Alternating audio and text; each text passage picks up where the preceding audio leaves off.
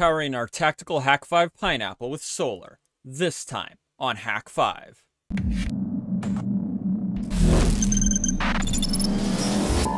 Hey everyone, Glytch here and welcome back to Hack 5. In the last video, I showed you how I put together a tactical Hack 5 Pineapple. This is basically a Wi-Fi Pineapple with a battery and a couple accessories in a box.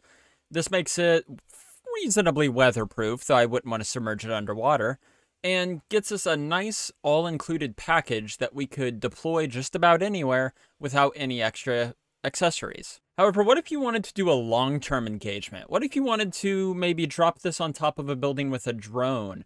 Or maybe stick it to the back of a truck, again, your own vehicle, of course. And you didn't want to have to worry about charging up that battery. Well, let's talk about solar. Just like Shannon and Darren did in the video about the solar suitcase Pineapple using the Mark V many years ago, we're going to be looking at adding a solar panel to our project. Solar tech has gotten so much more efficient just in the last 5-6 years alone that we can use such a smaller panel and such a smaller battery to achieve the same results they did. Specifically, I'm using an Anker solar panel. This isn't sponsored or anything. I just really like their products. This is a 15-watt panel, and I took it outside today to get some measurements. This panel is putting over 1.6 amps at 4.8 volts into our USB battery.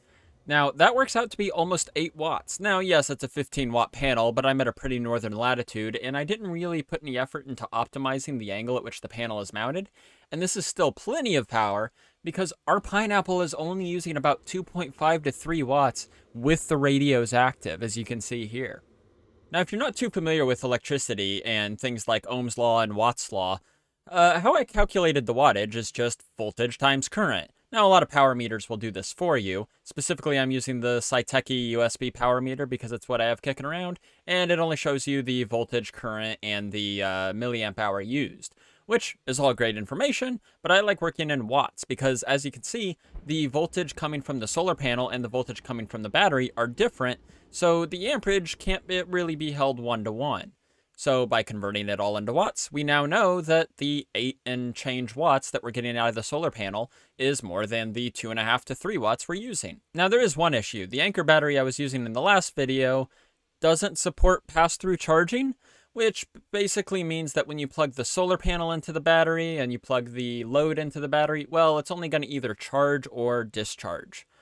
A lot of modern batteries, however, do support pass-through charging, so make sure when you're looking for a battery for a project like this that you find one with pass-through charging.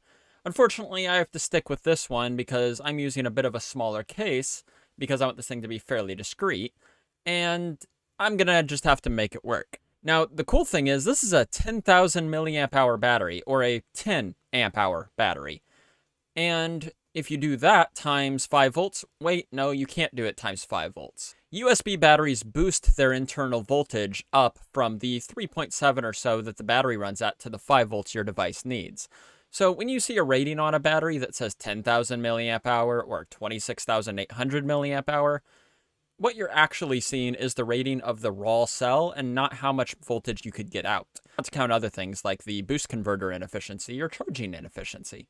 So in reality, you have about 10 amp hours at 3.7 volts, which is 37 watt hours. Accounting for a little bit of inefficiency in the charging and discharging and the conversion circuitry, you get about 35 watt hours of useful energy. Now this means that you're going to get between 10 and 12 hours of runtime on this Pineapple Mk7 with the USB dongle for 5 gigahertz plugged in.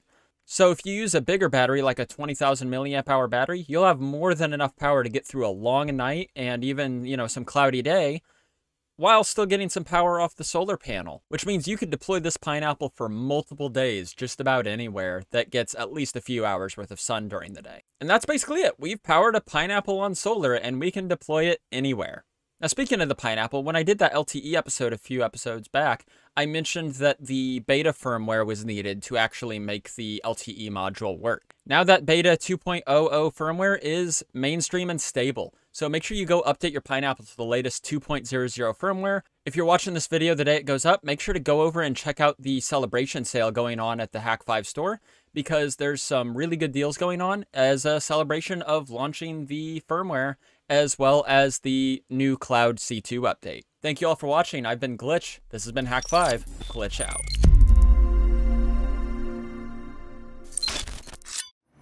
Thanks for supporting Hack5. Find all our shows, community, and pentest products at hack5.org.